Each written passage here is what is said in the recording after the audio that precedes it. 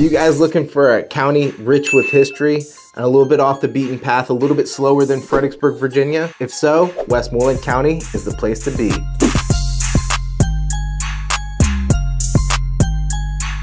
What's up guys, my name is Ben Quann. I'm associate broker here in Virginia, and we have snow today. I was able to go out to a lot that we are going to talk about and do some drone footage, but it was so windy and we were on a private drive. I didn't want to get all the camera gear out and have wind issues and all sorts of things. So I did some drone. I am back in the office now. It's starting to snow and we're gonna go over the lot, but also Westmoreland County in general, kind of do a county breakdown. So first things first, let's talk about the lot. We have a beautiful lot. It is 2.3 acres. Again, in Westmoreland County. It is right on the Westmoreland King George County line.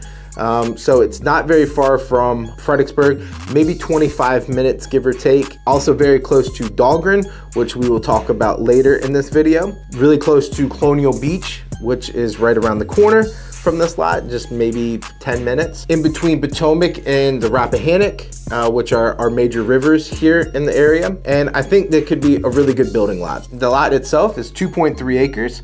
It is all wooded. There is a creek of some sort on the back of the lot, and that is where the easement is. So we will need to dive a little bit deeper into the study period on figuring out the driveway for this property. But all that being said, a buildable lot, $39,900 is actually what we have it listed for. Here in Westmoreland is a pretty good deal compared to if we get closer to Fredericksburg, where you're starting to talk to $70,000 to $100,000. You can get a buildable lot down here for $39,000. All right, so while we are on the subject of this lot in Westmoreland County, let's talk about Westmoreland County.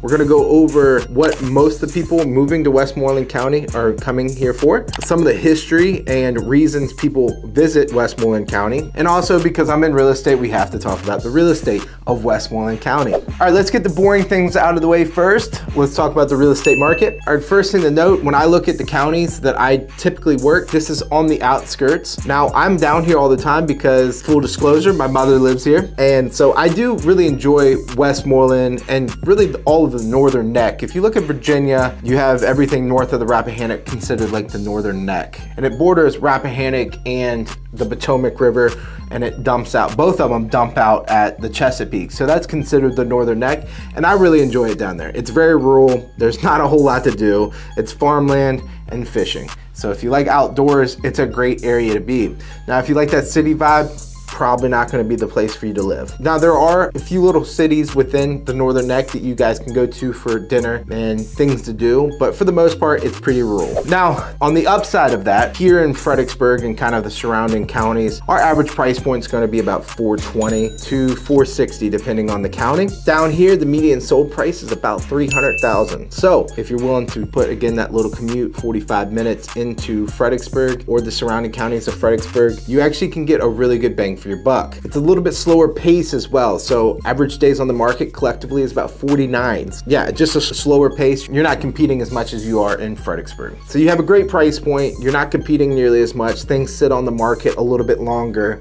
and you have more to pick from. Months of inventory is 4 months here, which actually is now considered an average market, which we haven't seen, right? We have not seen an average market, or technically even maybe a little bit of a buyer's market in many months, really years. After COVID, everything got messed up. I know we've talked about that 100 times, but technically right now we have cracked into 4 months of inventory. I don't need to talk about exactly what months of inventory stands for because I've talked about it 100 times, but just keep in mind 1 to 3 months is typically a seller's market, 4 months is average market, and above that would be considered a buyer's market. So now that we are in that 4, we're looking at that normal to buyer's market.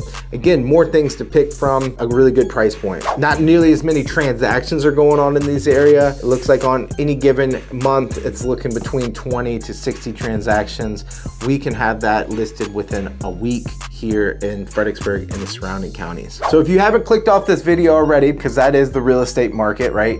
I have to talk about that because that's what this is. Let's talk about some of the other reasons why you would come and visit Westmoreland. One, it's rich with history, and we'll get into a few of those facts. You have Dahlgren Naval Base, which is right around the corner, about 15 to 20 minutes, depending on where you're at.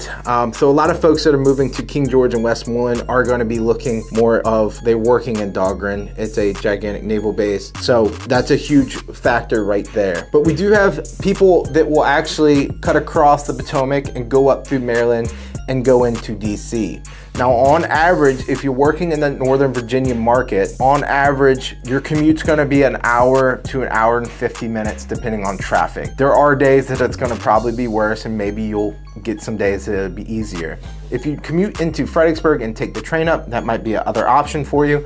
But we do have plenty of folks that are actually living in King George and Westmoreland and commute up north all day long. Again, you get a better price point, but you do have a longer commute, almost 2 hours away, depending on the days. That could be really stressful, that you're spending almost a part-time job just trying to get to your job. But people do it. Again, you get much more bang for your buck, so people do it. So for the map, because Westmoreland is a county, I went from Colonial Beach, which is a independent city just north of Westmoreland.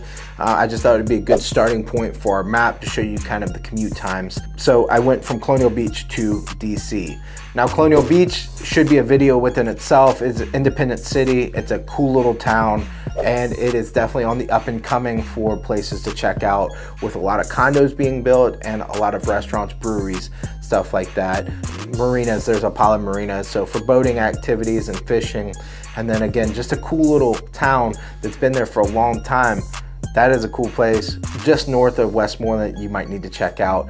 And again, we'll do a whole video on that. All right, let's talk about some of the history of Westmoreland, right? First things first, George Washington's birthplace. Obviously, everybody knows he was the first president. We don't really need to get into that, but he does have his birthplace here in Westmoreland, although I did kind of give him a knock on my last video. I know when I bought my property, last survey was done in 55 or 53, and in the survey, the markers were trees. Outstanding. Like this big maple, that rock on the back right corner, there's a rock, and the rock's still there. But that's the, I kick it every couple feet, every couple years, you keep building some land. Mm-hmm. You know? No. Not so much.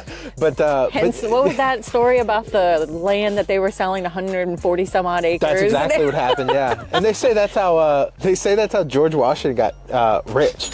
So now you're going to disparage the first president. Number two, you have Stratford Hall, which is Robert E. Lee's birthplace. And this was his family plantation. Of course, he was Civil War general for the Confederacy. Just a really cool place if you want to go visit. They have all sorts of events throughout the year that you can go check out. So number two for our list. Number three on the list, Westmoreland State Park. If you're looking for outdoor activities that you can do, they have hiking, they have a beach that you can swim, and then you have boating and fishing opportunities too. But a lot of good hiking trails, surprisingly, long ones, a lot more than you'd think.